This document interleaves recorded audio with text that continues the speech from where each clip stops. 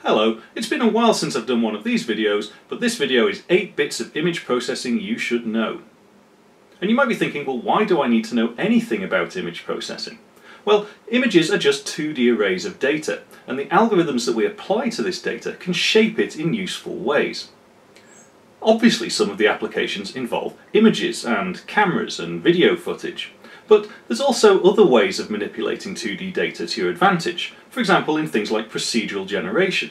On the whole, I think most programmers should have an awareness of image processing. It is a very useful tool to have in your toolbox. So let's get started. Before I start, I'm going to show you the video that I've created to demonstrate the 8 bits, and it's quite nice because it allows us to quickly compare the algorithms. So here it's going to show the first bit, which will be thresholding, and we can choose different numbers to look at the different algorithms and see what their effects are. Because it's working with video, you can see here's a live feed of my arm waving around. I think it makes quite a nice interactive tool, which is great for learning. But this video is going to be a bit different to some of my others. I'm not going to go through it line by line from scratch. I've already created the code, and what I really want to emphasize is what is the image processing that is going on and how does it work. Bit 1. This is the process of binarizing an image. Here I have an image. And I'm going to assume it's a grayscale image, so the pixels go from black to white. Thresholding involves taking an individual pixel and classifying it as being above or below the threshold. If it's above the threshold, you output 1. If it's below the threshold, you output 0. This green line represents a single row in our image. If I take this row and plot its x position against the brightness of that pixel, I might get something that looks like this. Thresholding involves specifying an appropriate value to act as a cutoff. So any pixels above that value will get classified as 1, and any below it will get classified as 0. The red dashed line represents my threshold value. So now, with my blue pen, I can indicate what the binary equivalent of this might be. So it starts down here at 0, but that goes above the threshold to 1. Below the threshold, above the threshold. And we've binarized our image. To demonstrate these programs, I'm using a Pixel Game Engine application that I've already created. And I feel it's necessary to give you a brief overview of what this application is before we get stuck into the algorithm code, just so it makes some sort of sense. Fundamentally, it's based on the idea of a frame, which is a fixed 2D array of pixels, in this case 320 by 240. The pixels are floating point type. So instead of working with RGB values, I'm taking the RGB from the camera and converting it to a floating point value between 0 and 1. By converting to the floating point domain from the integer domain allows me to avoid complexities such as integer division. This simple frame class has some accessors, get and set, which will do boundary checks for me, so I can quite happily set a pixel's value beyond the edges of the image, and if I get something from beyond the image, it just returns a black pixel. So 0 is black and white is 1. My frame class also overrides the assignment operator. So I can have multiple frames in my application, and I can transfer the contents of one frame to the other with ease. For this video, I'm not going to dwell on the image capture side of things. I've already done that in other videos. And it's enough to say that we simply use the SCAPI library to capture a frame from a webcam. So in onUserCreate, the webcam is initialized. And in onUserUpdate, I capture the image from the webcam per frame and convert the pixels to floating point and store it in a frame called input. This program shows 8 different algorithms, and so the bulk of the code shown here handles the selection of which algorithm is currently being demonstrated. And the algorithms also have a degree of user input, which allows the user to change the values to play with the algorithm and see how they respond under different circumstances. For example, when the user presses the 1 key on the keyboard, it changes the current algorithm being demonstrated to threshold. So let's continue looking at that algorithm. Here it is, and you'll see this on most of the algorithms. We do a little bit of user input if there are values to change, and then we actually perform the algorithm under demonstration. And thresholding is very simple. For all of the pixels in the frame, we read the input value of a pixel for that location, compare it with a threshold value, which will give us a 1 or a 0 in response, and then we write that to an output frame. At the end of the program, I then draw the input and output frames.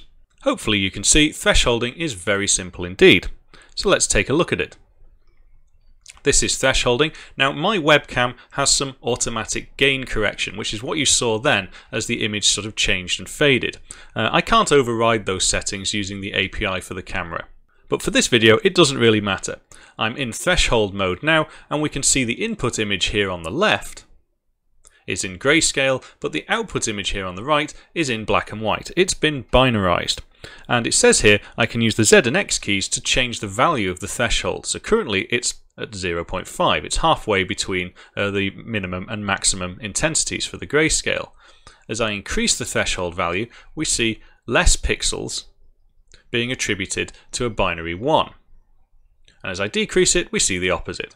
Thresholding is essentially the coarsest of filters, and it is usually the first step in removing as much rubbish from an image as you can. For example, here you can see on the notebook the text one lone coder comes through quite clearly, but the lines and the slight greyness of it doesn't. So if we were then to go on and extract this text, for example, it's much easier now. We're not contaminated with this spatial background noise. We've thresholded it out. Bit 2. Motion. And for this video I'm assuming the simplest kind of motion. We won't be able to get any direction information from this. The word motion implies that something has moved. And for something to move takes time. So to detect motion in an image, we need to allow time to have elapsed. Fortunately, with video, this is quite simple, because a video camera returns successive frames in time, which means we have a built-in delta time between each frame. Alongside movement in time, motion also implies movement in space. The object was in one location and now it's in another. But for this bit, let's not think of objects as being the things we're looking at. Instead, we're looking at pixel grayscale values. So over time, if something is moving in the image, a particular pixel value is also changing. So we can identify that motion has occurred by looking at the difference of pixel values between successive frames of video input. And so on this graph we can see that the difference between A and B is related to the change in that grayscale value. The end result of this could be signed, and in some applications that's a useful thing. It gives you additional information.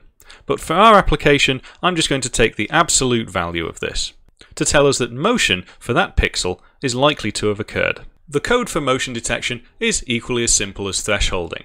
I'm going to go through every single pixel in my frames with these nested for loops, and I'm going to look at the difference between the current frame and the previous frame by subtracting them.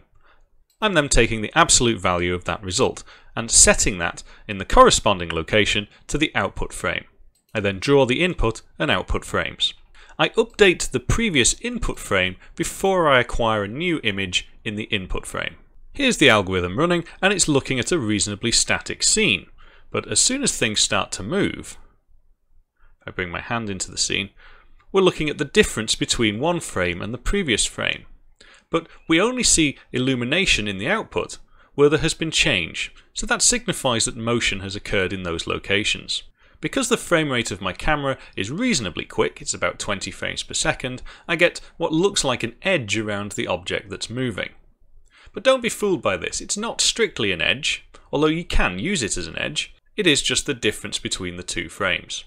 Motion detection like this is usually a foundation algorithm. It is used to guide your decisions in subsequent algorithms that you apply to the image. For example, I might want a system to shut down if nothing in the scene is moving. I mean, why bother taking more images if nothing has changed? So I could detect that by accumulating the sum of all of the pixels in the output image and then checking that against a threshold value to tell me has there been enough motion in the image for the system to switch on. Bit 3. Low-pass temporal filtering. As we've just seen in bit 2, the value of a pixel changes over time. And if we look over a longer period of time, we might see that the pixels change values quite rapidly between frames. This is called noise, because sensors aren't perfect. Lighting conditions, electronics, and all sorts of things can influence the value of a pixel. This noise can cause us problems, because what we actually want to see is the real value of the pixel change over time, which is indicated by this green line. We can approximate that that's somewhere in between all of these noise values. And noise can become a problem if you do things such as thresholding, because the noise might just tip you above or below the threshold inappropriately. We effectively want to run the grayscale value of the pixel through a low-pass temporal filter. So the low frequency component of the pixel is allowed through and the high frequency components are removed. We can approximate this with a very simple equation. For a given pixel value, p, we're going to update that pixel value by looking at the difference between the input pixel value and the current pixel value and multiplying that by a constant. Fundamentally, if this distance is small, then the change in our output pixel is small, and if it's large, then the change in our output pixel is large, but we can regulate that change with this constant. In engineering, this is also known as an RC filter, and its implementation is very simple. In the low-pass section of the program, I'm doing some user input so I can change the value of this temporal constant, and then I iterate through all of the pixels in a frame. I look at the difference between the input and the output. I scale the difference with our temporal coefficient, and then I accumulate that difference back into the output frame with this plus symbol. For this algorithm, the output frame is persistent between updates of the video camera feed, meaning that output pixels are only changed by a small amount depending on how large the change was of the input. So here in the program, I'm now running bit 3, the low-pass temporal filter, and the two images look very similar. It might not even be that possible to see on the YouTube video, but the input image on the left actually has quite a lot of per pixel noise, but the output image on the right has no temporal noise visible to the naked eye. If I move my hand into the scene, this is a particularly slow filter, so I can make rapid changes sort of by wiggling my fingers around here, but we can see that the output image doesn't change very much. It's ignoring those fast changes, only allowing the really slow changes. If I leave my hand in a fixed position, eventually it feeds into the image. So this is exaggerated in a way. I can use the Z and X keys to change the value of this constant. So I can make it very slow indeed, which might not immediately seem a useful thing to do, but if you wanted to do some background subtraction algorithms over moving images, this is quite a nice way to do it. You can accumulate the background of an image over time and then use that as a way to isolate things in the foreground. If I increase the value of the constant, it becomes far more live. Let's keep going a bit until the two images look very similar indeed. But if you get it too high, this constant, you'll start seeing the per pixel camera noise coming back into the output image. So, low-pass temporal filtering is a great way to filter noise. And it also looks all ghostly and cool. Bit 4. Convolution. Whereas the previous two bits have looked at filtering things in the time domain, convolution looks at filtering things in the spatial domain. Fundamentally, we're going to decide what to do with a pixel by looking at its neighbourhood. For this example, I'm going to look at the immediate 3x3 neighbourhood of our target pixel. And this neighbourhood is called a kernel. And you can think of a kernel as a template of coefficients that are used in a dot product of the neighbouring pixels in that region and values of the kernel to give us a result for the central pixel. So my kernel might be defined here as a 3x3 matrix of values. These values are overlaid over the corresponding pixel in that location. And we also include the central value, which is the target pixel. I can give these kernel values location information to identify the relationship to the target pixel. I work out my final pixel value by performing the dot product between a kernel coefficient and the grayscale value of the pixel at that location. So this component, for example, is this component of the kernel multiplied by this pixel value. And we go on to go through all of the kernel locations. And so what effect do you think this kernel might have then? Well, we can see it as being regions of influence. We're strongly influenced by the target pixel, the one in the middle. But we're also a little bit influenced by our immediate north, south, east and west neighbours. Conveniently in this kernel, all of these values add up to 1, and this is quite deliberate. So we take the bulk of our pixel's value from what it already is, but then we take a little bit from its neighbours, but we still land within the approximate range for that pixel. This will give us the effect of blurring the image, because we go on to apply this kernel for every single pixel in the image. I've implemented convolution in a really naive way. Here I'm going through every pixel in the frame, and for each location I'm accumulating into an fsum variable. My kernels are 3 by 3, but I want to get the corresponding offset location for a kernel coefficient in my image. So I've got an additional 2 nested for loops, which iterate through the values in my kernel.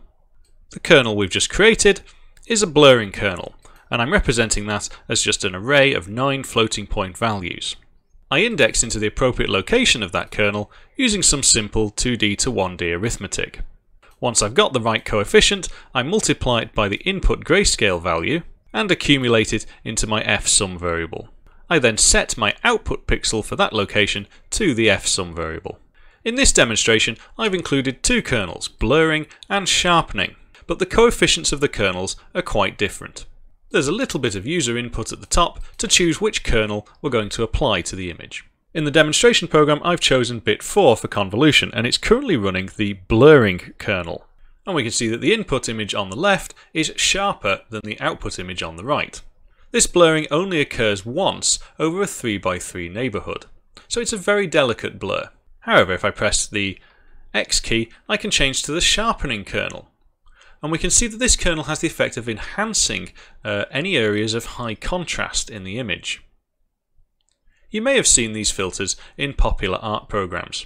The downside to sharpening, of course, is it also sharpens all of the noise, so we may want to combine convolution with some of the previous filtering algorithms we've already seen.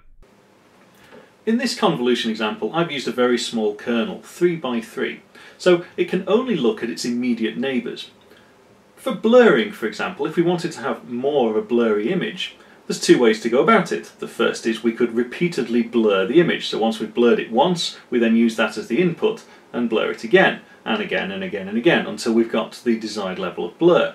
The second approach is to use a much larger kernel, so we can go 5 by 5, 7 by 7, 11 by 11, whatever you want.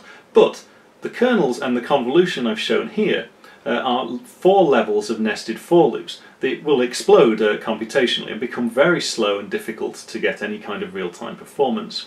If you're serious about doing convolutions, and most image processing techniques and programmers are, then you'll want to do your convolutions in the Fourier domain, the frequency domain instead, where you take the fast Fourier transform of your input image and your fast Fourier transform of your kernel, combine them, and then take the inverse Fourier transform of the result. And this will allow you to get very large kernels with a fixed computational overhead, a far more suitable approach for real-time image processing. Bit 5. Sabel edge detection. Edges in images indicate where the information of an image is. Simplistically, because edges indicate where spatial change has occurred. In this example image, we have background and we have a box. The background doesn't change locally, and the box doesn't change locally. So there's no relevant information in either of those zones. So one could argue that the box is really only defined by how it is different to the background, and this difference lies along the edge of the box. So detecting edges is quite an important step. And perhaps the most classical way to detect edges is using Sabel's edge detection, which is a pair of kernels used in a convolution. The 2 kernels detect edges in the 2 main directions. We've got horizontal, the kernel looks something like this, and we've got vertical. If we convolve the image with the horizontal kernel, we will see the horizontal edges. And then we'll convolve the image with the vertical kernel and we'll see the vertical edges. We'll then combine the horizontal edges and the vertical edges into a single output image to show us all edges. As before with the motion detection, the sign bit of the result of these convolutions can contain useful and interesting information. But I'm going to throw it away by taking the absolute value of the results of these convolutions. The Sibel part of the code is exactly the same as the convolution part of the code before, except I'm doing the two things at once. I'm maintaining two summation variables instead of the one. And when I'm writing the output summation, I'm taking the average of the sum for the vertical and sum for horizontal components. I've defined the kernels for Sibel in exactly the same way as I did before. They're just arrays of floating point values. Here is the demonstration program running the Sibel edge detection algorithm, and as we can see, edges are illuminated and boring surfaces, i.e. those that have low frequency spatial information, remain black. The nice thing about Sibel is it works on this grayscale input, and you can see it starts to highlight all of the areas of high frequency information. So look at my really hairy arm there. It's quite a visible thing, so that's really indicated texture. Bit 6. Morphological operations. Even though that sounds like a mouthful, morphological operations are really a study of how things look spatially in the image. We want to do things regarding the shape of objects in the image. And we do this by working in the binary domain. So we must threshold the image first to binarize our pixels to 0 and 1 values. And for this bit, it's really split into 3 different bits. The first I'm going to look at is called erosion. In this simple demonstration image, I'm assuming that the background is 0 and my object is 1. Erosion is the effect of eroding a single pixel off all edges of our object, effectively shrinking it. And it's useful to remove erroneous, spurious pixels from other stages of image processing. Because if I had a single pixel like this, or a cluster of a single pixels in a line, and I eroded it, then if we're removing a 1 pixel from all edges, it's going to disappear entirely. Whereas larger objects, their morphology remains intact. The opposite to erosion is dilation, and it is quite literally the opposite.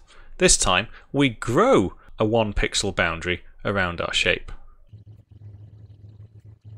So just going back to the previous example, if we had some spurious small information, and we first erode it to remove it, and then we dilate the image again, there's nothing here to actually dilate, but our original shape will go back to something very similar to how it was originally. So this is a nice way of removing spatial noise from an image. In many ways, implementing morphological operations is very similar to convolutions, but this time we use logic instead of dot products. Looking at erosion, we use a very similar 3x3 kernel to how we used in the convolutions, but this time my kernel is just going to be a 3x3 matrix of logic 1s.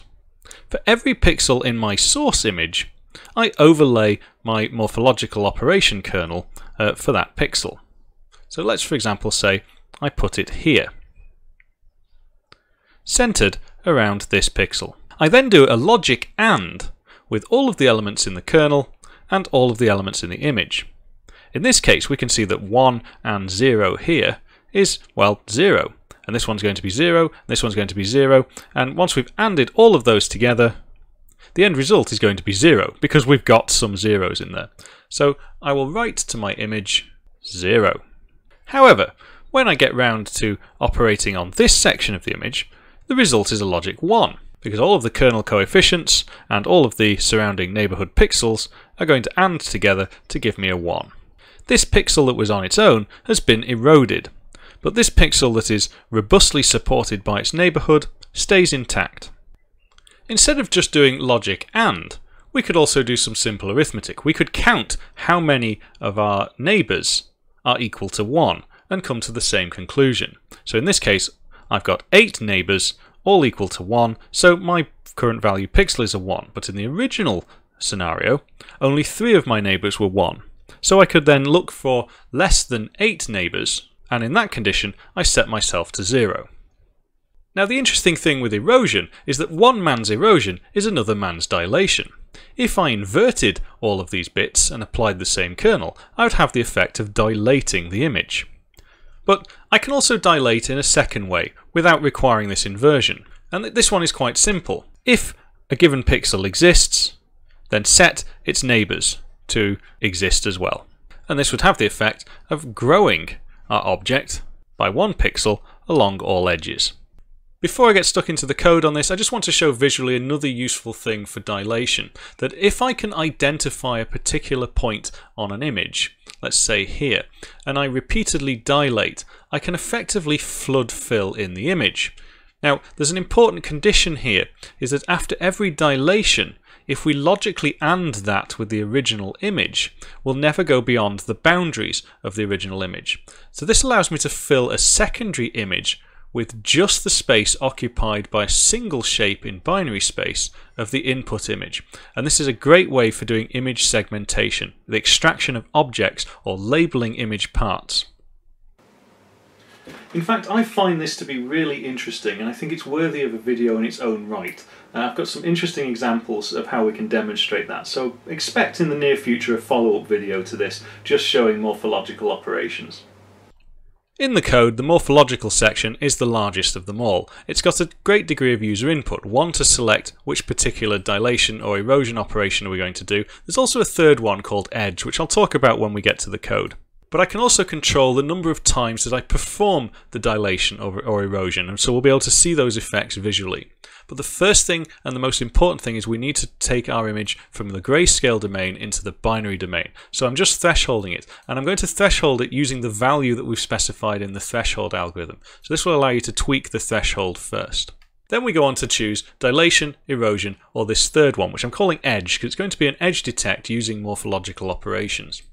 For dilation, it was simply a case of seeing if a given pixel value was equal to 1, then set all of your neighbours to 1 too. Easy enough. But I use this third register activity because I don't want to alter the frame as I'm going through the pixels. It's important that the frames are treated homogeneously. For erosion, rather than doing a set of logical operations, I decided to go with the summation route. So I'm looking at all of the values of my neighbours, and all of the ones that are 1 I'm summing together. Now, I know that in my activity frame they're going to be 1s or 0s anyway. We've binarized the image, so I'm just going to add them. And I'm going to check to see if my activity is 1, and if it is, but not all of my neighbours are set to 1, then I'm going to set myself to 0, put myself out. This third one, which I've not drawn up in OneNote, I've called edge, and it's exactly the same as erosion. But instead of looking for a less than 8 neighbours, I'm looking for precisely 8 neighbours. In the situation that I am an illuminated pixel, and I have all of my neighbours, I'm going to extinguish myself. So let's take a look. The program has started up with the thresholded image, and this is just so I can tune the threshold value appropriately. I can still tune it later on, but it's just a bit easier to do whilst looking at the grayscale image. Then I'm going to choose bit 6, more binary morphological operations. Now the current operation is dilation, and it looks like there's just a single iteration being applied. So on the left, where these individual pixels are occurring, you can see they're expanding into a 3x3 region. This has had the effect of removing the one lone coder text entirely from the book object. So this might be a precursory stage in being able to extract where is the book this time, if that's useful. I can increase the number of dilations with the A and S keys. And as you might expect, the regions just grow. So dilation is a way of grouping things together. Erosion is a little different. Here on the left, those spurious single pixels have all but disappeared, as has a lot of the noisy background. So erosion has really just allowed us to focus on the core parts of the image.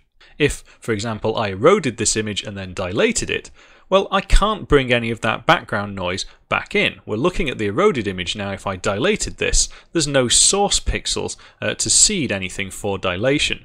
So combining these two operations is a nice way to remove noise. Let's add multiple erosions, and eventually we can erode the image away entirely. Erosions and dilations, as I demonstrated very briefly, can be used for detecting and labeling objects individually. And in a primitive way, they can also be used for sizing objects. If you continuously eroded the scene and looked for the finally illuminated pixel, you could then dilate that pixel and logically AND it back into the scene to highlight the largest object. So you could use erosion and dilation for sizing too. Now finally, there's one more mysterious one. If I press the C key, and that is using morphological operations to detect edges. And this gives you a really nice edge detect, where all of the edges are a single pixel. If I bring my hand into the scene, it's a bit messy. Let's find a nice high contrast scene. There we go. So that's quite nice. We're isolating all of the buttons. Now you'll see the camera is adjusted in gain there. Not much I can do about that. But this is different to Sibel in that it gives you a really crisp outline edge for an object. Bit 7. Median filtering. When working with real-world sensors, things don't always go to plan. Sometimes your image will have little tiny artifacts in it. These are bad pixels or snow, depending, it might be in a radioactive environment for all I know, but you end up with something which doesn't look quite right. And these are usually quite tricky to filter out, unless you use a median filter. Median filters are conceptually very simple. In a similar way to convolution, for a given pixel, we look at its immediate neighbourhood. In this example, I'm using a 5x5 neighbourhood. And we're going to make an assumption in our image that we're not really expecting spatial change to happen over a single column of pixels or a single row of pixels. That's quite unusual in natural images. So it tends to be that, in general, information in images is rather blurred out across the image. So up here, where I've got this single erroneous pixel, I can make an assumption that most of my image in that region is behaving one particular way, and that this black pixel is some form of outlier. And we can statistically remove the outlier by looking at what the median pixel value is across all 25 pixels in this 5x5 kernel. Now, if you don't remember what the median is, you take all of your values and you sort them in order, and you take the one that lies directly in the middle of that sorted set. It's one of those quirky mathematical phenomena where it sounds really complicated mathematically, but there's actually no maths involved at all. It's just a sorting and an extraction. For the median filter code, as usual, I'm iterating through all of the pixels in the image. And I'm not trying to optimize this at all. I want the code to be readable, and so I'm going to do something really horrendous and create a vector of the floating point values, which represents all of the pixels surrounding the pixel I'm currently investigating over this 5x5 area. And all I'm doing is extracting those pixels in my neighbourhood and pushing them into the vector. Once I've got 25 pixels in my vector, I then sort them using standard sort. Since I've got 25 pixels, the one in the middle, it will be at the 12th location of my vector. And that's what I'm choosing as my output value. It's pretty simple, huh? And so here in the demonstration program, I'm now running the median filter. And you might be at first thinking it's just blurring the image, but it's not. It kind of looks like it's painted it a little bit, so I'm sure median filtering is used in some of these arty effects programs. But I do have a test image that I've created here, where I've got the words median filter written on my page, and you can see the median filter has filtered out the lines because it sees those as anomalous, and it's also filtered out the dots. But there's sufficient information left in the text to then go and extract it using thresholding or morphological operations or something else. So it's just a precursory phase to help you with later stages of image processing. Once the dots get large enough that they occupy a region, in fact even so zoomed in like that, you really would struggle to identify the dots, but the text is just fine. So when you get this sporadic salt and pepper noise in your image, median filter is the thing to choose. And finally, bit 8, locally adaptive threshold. I started this video with bit 1 looking at thresholds that were applied globally across the image. More often than not, this is sufficient, but there are situations where you want to threshold an image based on local information. Working under the same principle as the median filter, we make an assumption that overall, for a small region of image, there's not going to be a great deal of spatial variance. So it's better to choose a threshold value based on the information in your locality, or at least bias towards a threshold value found from the information of your neighbours. So I know, for example, in this region of the image, if I take the average value of my neighbourhood, then things that are statistically interesting may be a certain level above that average. And that average might be different for different parts of the image, which means if I used a global threshold, that threshold value may not be appropriate for different regions of the image. It might not be immediately obvious what locally adaptive thresholding buys you compared to a global threshold, but I find it really useful when you've got change in luminance across your scene. Change in luminance is just a fancy word for shadows. We're now getting quite familiar with the code for these algorithms. We're going to iterate through all of the pixels, and in this case I'm going to take the average value of my immediate neighbours 5 by 5. But I'm then going to use that average as part of my thresholding calculation. Region sum contains the average, but I'm going to bias that value with some user-defined constant, and that constant is user configurable via the user interface, before we go on to threshold the image. So let's take a look. Here I've got the input and output showing just the regular threshold. This was the one we started with, bit 1, and I can try and find a value which sensibly thresholds the image, but you can see it's a global effect. And one of the things I wanted to show here is that the shadow cast by my hand is influencing that threshold decision. I'm going to press the 8 key now to choose the adaptive threshold, and we can see straight away the difference is that my shadow has basically become irrelevant to the scene. The local area around each pixel is used to guide what value we're using to threshold it against. And so the areas in shadow have overall lowered the threshold value, and the areas of brightness overall have raised the threshold value. And so we're choosing a value which is varying across the screen in order to make our thresholding decision. So if you wanted to make things that are shadow and luminance invariant, then you probably do need to use some sort of locally adaptive thresholding algorithm. It's also quite a cool visual effect too. And so that's that. Image processing is a huge field, and for me I find it to be a very interesting one too. In this video we've had a very quick look, a very cursory introduction to some of the most fundamental techniques you need if you wanted to start doing image processing. As I mentioned in the introduction, you don't always have to work with images. Procedural generation may also employ a lot of these techniques too, particularly the morphological operations. Anyway, that's it for now. If you've enjoyed this video, give me a big thumbs up please, have a think about subscribing, come and have a chat on the Discord server, and I'll see you next time. Take care.